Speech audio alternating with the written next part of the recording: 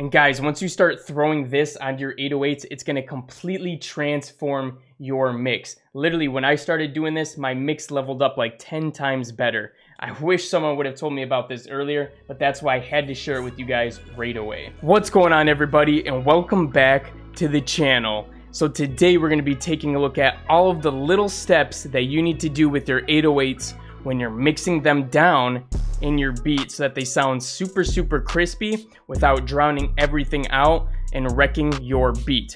So if you guys are ready, let's jump right into this.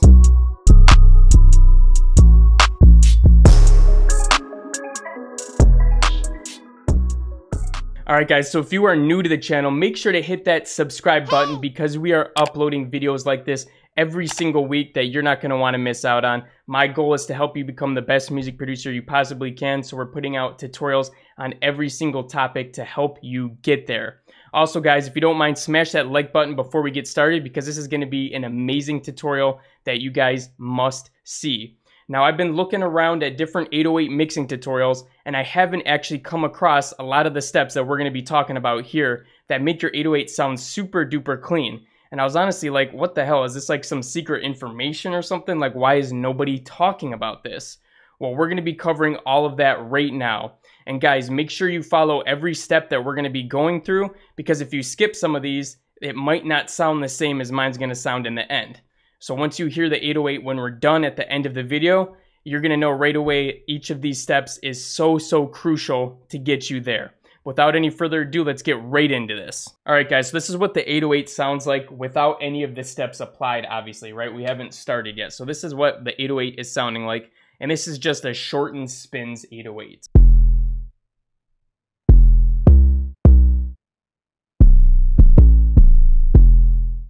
Sounds pretty good, right? But we can make it sound so much better. So let's get into these steps right now.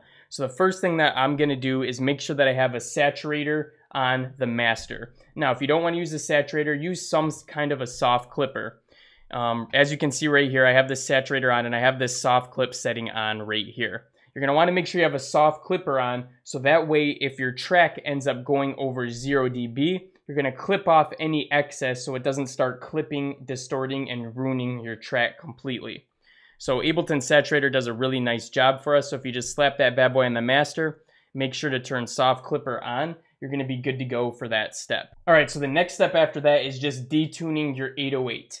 So we're going to watch this right here. All you need to do is put a tuner on your 808 channel, and we're going to watch it right here and see what it's telling us, and then we're going to go ahead and detune the 808 appropriately. So let's play it really quick. So you're seeing it's right around plus 12, plus 13, somewhere in there when it finally settles on a value. Plus 12. Yeah, so right around there. So let's go ahead and do a negative 12 to counteract that plus 12. So what you can do is you can actually go into your controls right here, and right into your detune right here, we can go ahead and put in negative 12. So now we should notice that that note, when it hits and it finally settles in, it should be hitting right around the 0, right on the perfect note. Let's see.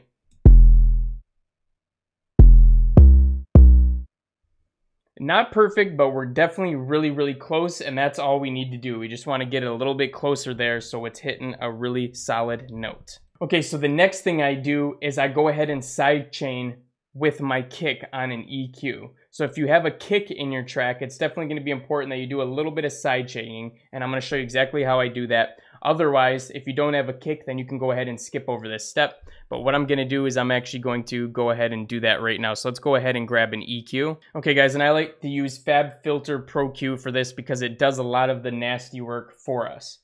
So all we're going to do here is we're first going to go into our kick, and let's go ahead and see what frequency our kick is hitting at. So if we open up our EQ on our kick, we're just going to see where's the kick really hitting. So it seems to be hitting right around this range, right? 57, 56, somewhere around there. So let's go into our 808 now. And right here where it says sidechain, we're just going to go ahead and click that, and we're going to put kick. Oop, not the 808. We want to make sure it's the kick. Okay, so now it's going to be taking input from our kick channel. Okay, so let's go ahead and open this up, and we're just going to make a note somewhere, double click on this, and we're going to go with that 56 range that we were just looking at. And I'm not going to turn down this gain. I'm going to turn down the outer one right here. So we're going to turn this down. Boom. Just like that. And what we can do is hit this auto button and click this. And that's going to allow the sidechain input to come in. And then you can go ahead and form it however you want to form it. So we're just going to do maybe something like this. Maybe bring this down a little bit more. Something like that. And now what you'll notice is that every time the kick hits, this is going to dodge those frequencies. So this is like a really clean way to do some sidechain. I do not recommend you do the compressor route. That was the old way to do it, and there's much better, cleaner ways to do it now. So we're going to listen to it with the kick and make sure everything's sounding good.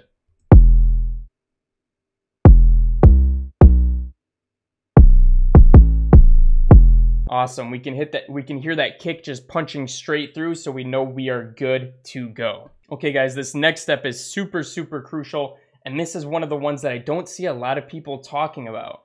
So that's going to be compressing your 808. So the 808 goes crazy, right? With modern trap music, hip hop music, we want our 808s to just smack in the mix.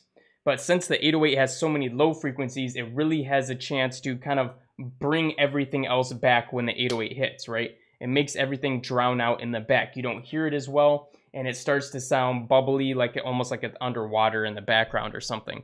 So to counteract that, we're going to go ahead and put a compressor on our 808, so that way it tames it down a little bit, but also lets it just hit just as hard, if not even better. So what we're going to do is we're going to go into our Ableton plugins here, and we're going to go into our glue compressor. And the nice thing about this is we have a lot of presets ready for us to go already. And the one that I like to use is the bass punch right here. So you don't need to do anything. As soon as you put that on there, you are good to go. Now you could listen to it really quick just to make sure it sounds good, and you could play with the threshold and the makeup a little bit more. But honestly, if you throw that on there, you're pretty much good to go. And if you don't have any of the presets and you don't have this compressor or something like that, you can literally steal these different values right here, and you could use those values on a different compressor, or you could go ahead and punch them into the glue compressor if you just don't have these different options available for us. So let's listen to it now.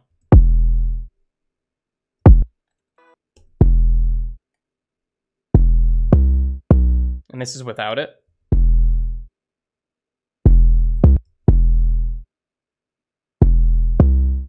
Makes that initial punch a little bit clippier, and it just helps tame all the lows and everything that are coming around afterwards, so it's not so wild and it's not so filling. And guys, once you start throwing this onto your 808s, it's going to completely transform your mix. Literally, when I started doing this, my mix leveled up like 10 times better. I wish someone would have told me about this earlier, but that's why I had to share it with you guys right away. All right guys, so we're almost done here. Let's talk about one last thing that we can do for this bad boy.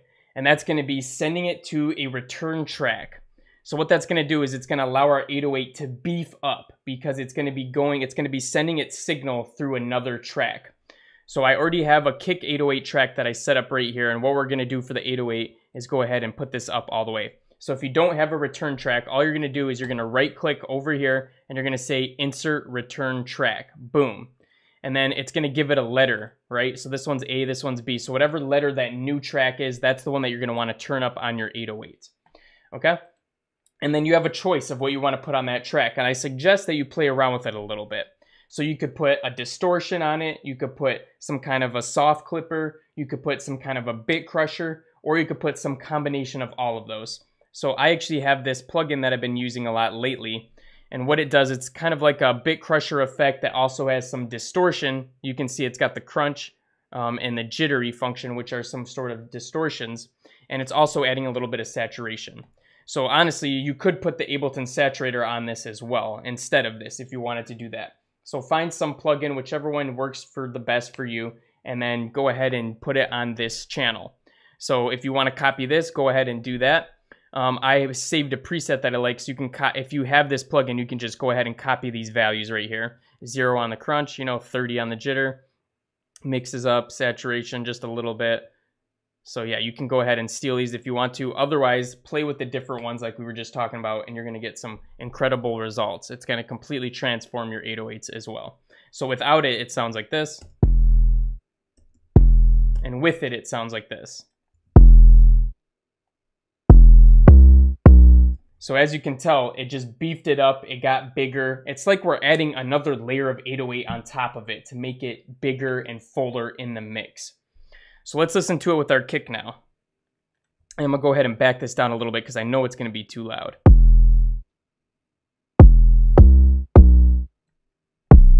Listen to how clean that sounds. That just sounds amazing. Let's listen to it in the track as well, just so you guys can get a little feel for that.